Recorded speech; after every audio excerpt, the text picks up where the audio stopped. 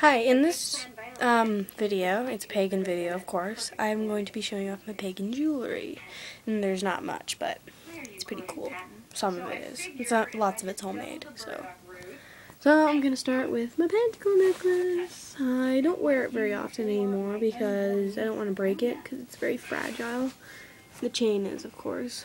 You shouldn't be inhaling all the smoke when you're pregnant anyway. And yeah, it's very beautiful. And it's very large. Oh, there's an inverted pentagram. Yay! Go be devil worshippers. Just kidding.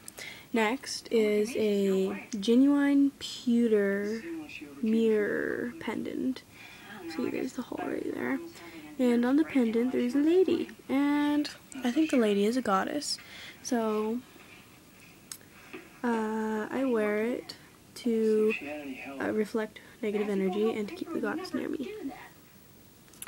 So that's what I wear. And next is my amethyst necklace. I need to fix the clasp because it's broken. But still. Well, that should have been your first clue that my sister sprang from the shallower end of the gene pool. Yeah, it's a very beautiful necklace. My grandmother gave it to me, and also this pendant, genuine pewter, if I didn't say that. Not silver. I had to learn that the hard way when I tried to polish it, and I almost killed it. Here is my ankh. I made it. Actually, you can't. My show is called At Home with Nancy O'Dell.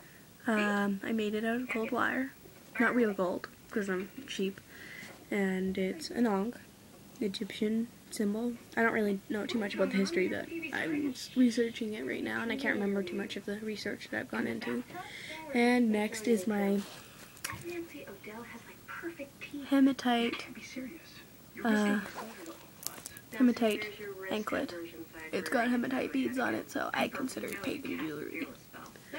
And then my moon pendant on a string with a clasp. And then my triple moon pendant that I made. Isn't it pretty? I love it. I just made it a couple days ago. So it is so cool. I'm very proud of it. It took me about half an hour to make, to perfect. This is about my third try making it. I love it. Just black wire. So that's awesome. Next, this one is pretty cool. It is my earth pendant. It's just a green bead with a thing around it because it's pretty. Okay, we're gonna have to end this now. It's okay. Ask one more question. Yeah. It's so real. It's my earth pendant. It reminds me of Lady Earth, so I just wear it because it's pagan, I think. And next, it looks awful. It looks like a pair of glasses. There. It's a sign of immortality, but that's kind of too big. It just is. Yeah, it's a pendant.